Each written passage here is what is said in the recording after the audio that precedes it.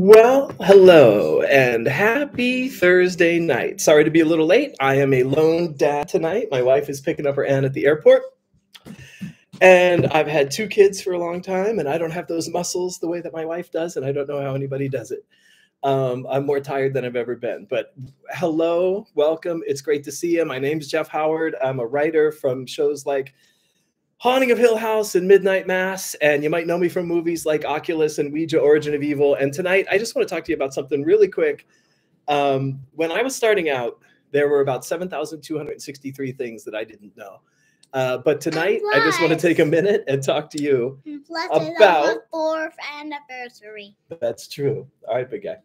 I want to talk to you tonight about 5 things I absolutely wish I'd known when I was starting out in this job. Five things. How many things? 5. Right. And what are they? They're things I wish I'd known when I started screenwriting. So the first thing that I really wish that somebody had clued me in on before I started working in this job is exactly how deals work. My very first deal was a feature spec screenplay sold to Sony in July of 1999. I had a great time writing it. I had a great time meeting all the people. I was not at all prepared for what was going to happen afterwards.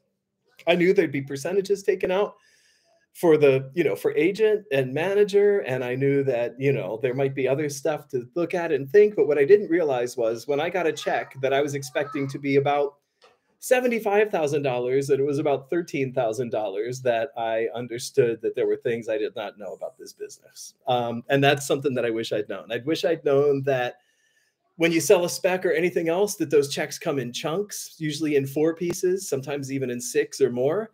I wish I'd have known they'd be divided up evenly like that, and they'd be spread months apart, so I could have planned my life a little better. I wish I knew exactly how much they would be taking out of those checks, but there is nobody and no thing, especially at that time, that prepares you for the hardcore economic realities of what's going to happen once you sign one of these deals. I watched a writing team who I worked with on a series, who were former lawyers, who they gave us our checks on the first week. I think they just wanted to impress us and give us our checks in person. And I watched one of the 2 of them across the table from me open up his check and look at it. And I saw his soul leave his body when he realized just how small it actually was for that week of TV writing. I don't think that was the fantasy, but yeah, if there's one thing that I wish I knew before I started, and that I wish each and every one of you would know, it's how deals work, how they take 6, 8, 10, 12 weeks to make, sometimes 6 months, sometimes 8 months these days. I've heard crazy horror stories, just like at the airport, you hear horror stories, you hear horror stories about deals getting made. So much that I wish I'd known, but alas, nobody talks about it. But we definitely talk about it here, and we talk about it on our Zooms. So we're trying to get people prepared for things like that.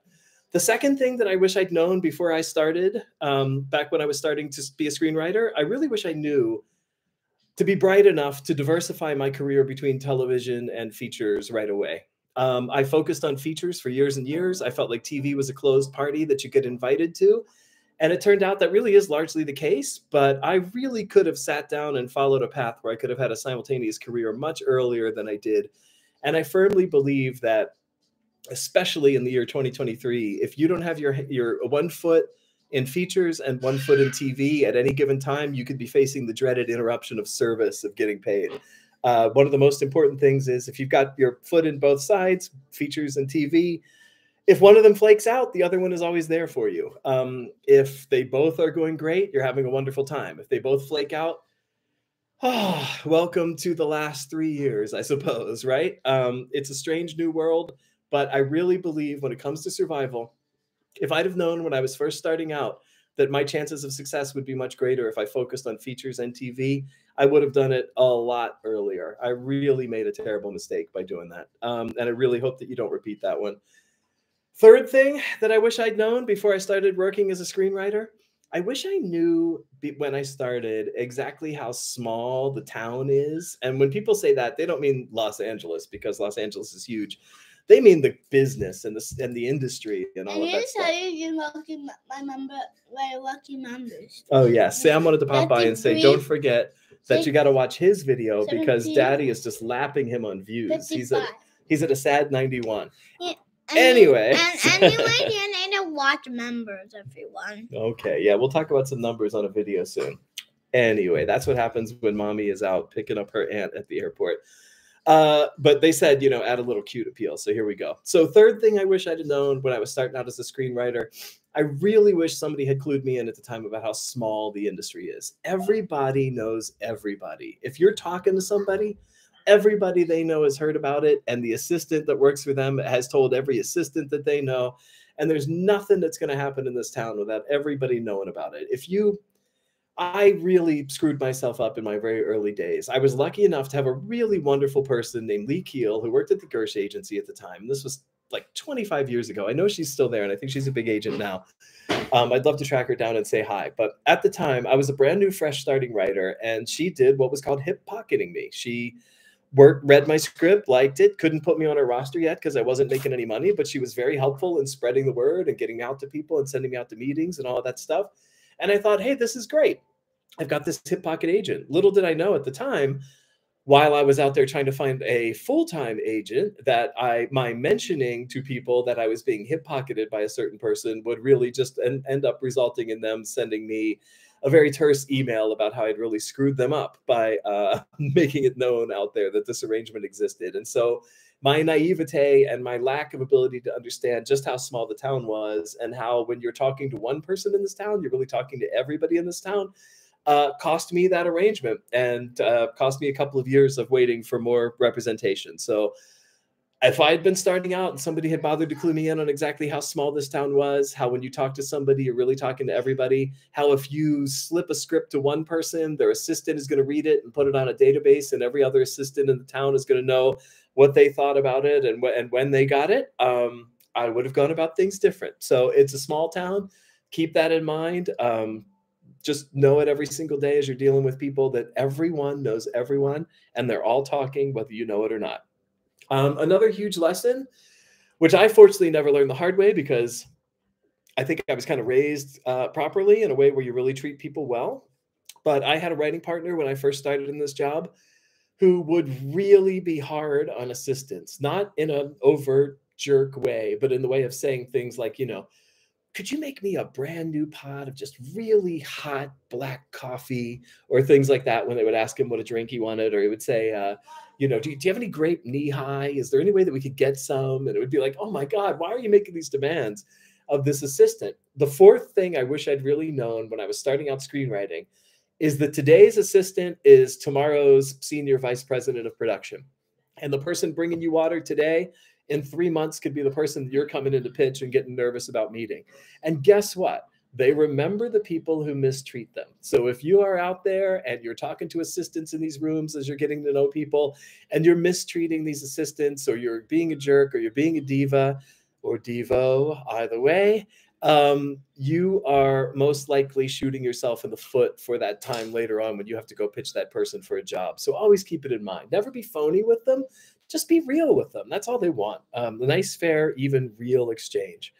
So it's really important to know. Fourth thing that I wish I knew when I was starting out as a screenwriter. The fifth one, the last one I'll talk about tonight, that I wish I'd really known when I was starting out as a screenwriter.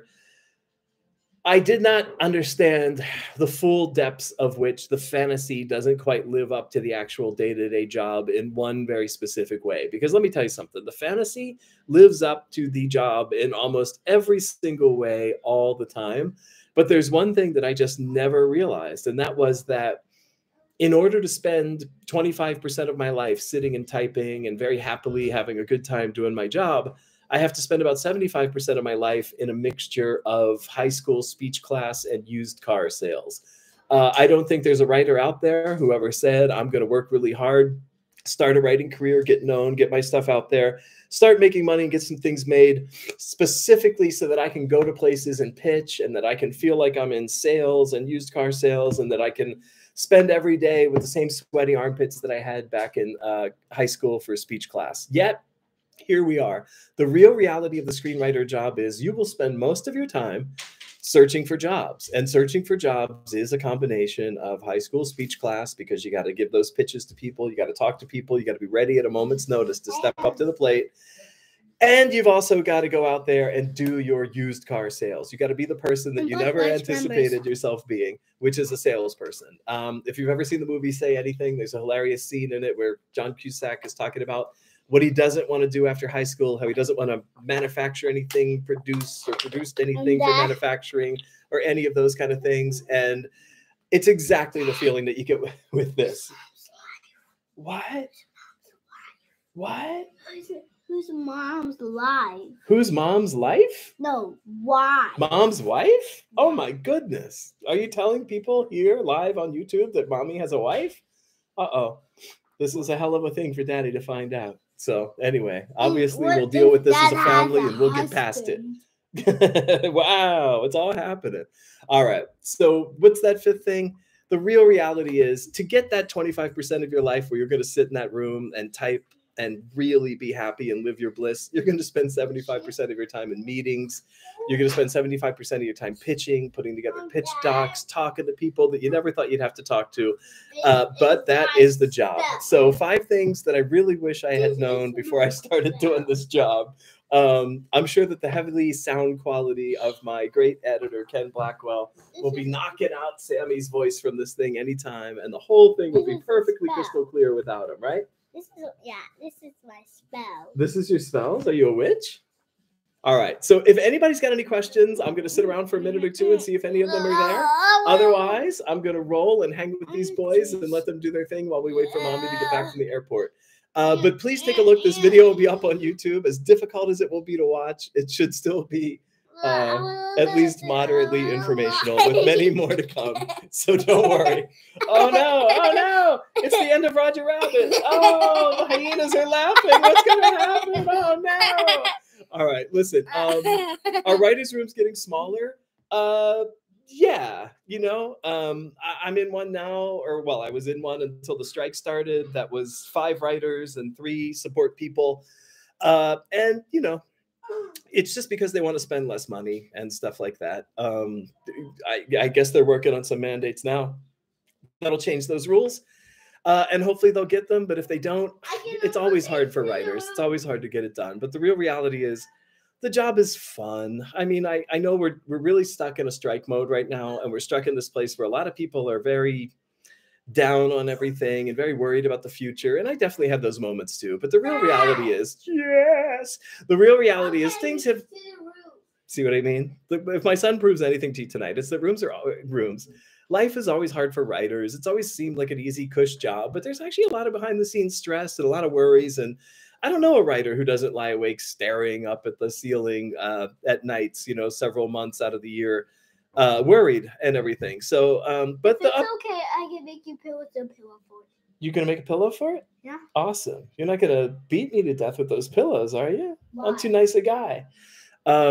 Anyway, lately I've been taking a lot of beatings from pillows. I'm just gonna look at a couple more of these questions. Sorry, everybody. I've been told to focus on one type of writing, narrative. How do you move back and forth? Like, listen, I don't think if you're a pre-WGA person and you're starting your career, I don't think you got to stick to one thing. I think you can write whatever the best thing you've got at the time is, whatever the thing that most burns in your soul and you're going to do the best job with is the one you should write. The first one you sell is going to be your shingle. It's going to be your niche for a little while. It's going to be the zone that they, you know, plug you in and expect you to stay in.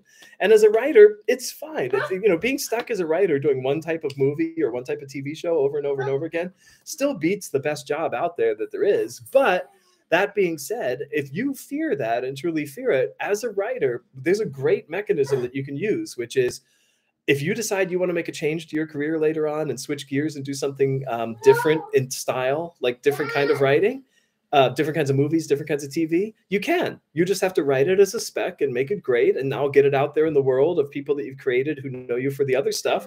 And they won't pay you at first to write this new thing, but they will read it. And if it's good, they'll buy it and they'll make it. You know what I mean? So transitioning as a writer from one sort of genre to another or one sort of shingle to another, it's not as hard as you think, but you do have to do the work and sort of recreate yourself. But hey, at least we can. Most directors don't get that opportunity to really recreate themselves. So it's the one place where we're a little more flexible in that area. Reaction to Maureen Ryan's excerpt in Vanity Fair. I mean, I can't say I was shocked, but I was sad to see how the Lost Room went and sad to see some people who I really admire on Twitter like that great writer Javi, who just apparently just had a miserable experience. And I just hate to think about it, because I remember seeing his name on the credits in like 2006 or whatever that it was, and thinking, wow, you know, what a great job and what a great thing. And it's just a shame that a few people, old school showrunners, and the people who usually have become old school showrunners really suffer from an ego problem, where they need to build a little cult of personality and have people bring them the brown M&Ms and have 3 different assistants and have everybody telling them they're king and feel like they're really lording over something and all that stuff. And I just think that kind of showrunner is going to go out like the way that, you know, Model T cars and all those kind of things eventually went out. It'll just go out of style. And we'll have a much more fair, equitable place where people really just want to show up all day and do the job. You know what I mean? Like, that is the absolute best way to go. If you just show up caring about the job, kind of like we have it in this witch's room that's, you know, on hold now for the strike, everybody showed up and just came every day wanting to play. And that's what you want to do, to get focused on all those things, to build a little cult of personality, to want to be king, to want to be treated so great. It's such a waste of time. It's like, I really caution people all the time, try to get your self-esteem and your happiness from something other than the industry that you're working in, and you'll be a much more satisfied person. If you're a fan of classic Hollywood, I recommend Max Wilkes' books, Schmucks with Underwoods, all interviews with screenwriters from the start of Hollywood through the 60s. Great read. It sounds awesome. Great title. I would have loved to have been one of those. My one and only singular life fantasy is that I could have sort of somehow landed 1938 with a weekly deal at Paramount or Warner's, turning in my pages every week and hoping for the best, that the director didn't screw them up when the picture started, and that we didn't get George Raft, that we got Bogart and all that stuff. Biggest fantasy I've ever had in my life. I would love to see it come true. I found a book called Time on My Hands that I got the rights to, which is pretty much that fantasy played out. It's really fun. It's got a great other plot. So listen, I really wanted to pop in, and any questions that are here before I wrap up, I will definitely do. But I really just wanted to pop in and really just sort of talk about, if you got here late, I hope you can take a look at it when we put it up here on YouTube. Just 5 things that I really wish I'd known before I started doing this job. There are 40 of them so far on a list that I've made of similar things. I just sort of wanted to run through the first 5 with you tonight and see what you think. Really appreciate everybody. Really appreciate you turning up here. We're going to continue to do this every single week. I'm going to show up usually for an hour. I'm going to go a little shorter tonight just because of the obvious children, background noise, terror show of watching my kids alone and trying to do this. But I just want to say, really appreciate everyone here. Really appreciate the audience. Really appreciate you spreading the word about the YouTube channel. And don't forget, we have our Zooms, info@jhsessions.com. info@jhsessions.com is the email. You write Marcia there. She can send you a schedule of all the things we do. Much longer Zooms about topics, much longer programs about how to get into things like writing a pilot, writing a screenplay. Very happy to be there. Love to stay an hour. Next week, I'm going to have a special guest, and we will talk to her for the entire hour. And we're going to have a really good time with that. She's a great writer who's making a big splash right now, and I think everybody's going to enjoy her. Until then, great to see everybody. I hope you have a great week. Please continue. We have a brand new video coming up tomorrow or the next day, a brand new produced video all about the crazy way that I sold my very first screenplay. Unrepeatable, strange story that I really hope you enjoy. And many more YouTube videos coming soon. So thanks for being here. I'll be back next Thursday at the same time. We'll do an hour. I'm going to have a special guest who you will love. Appreciate you all. Have a great night. Thank you so much.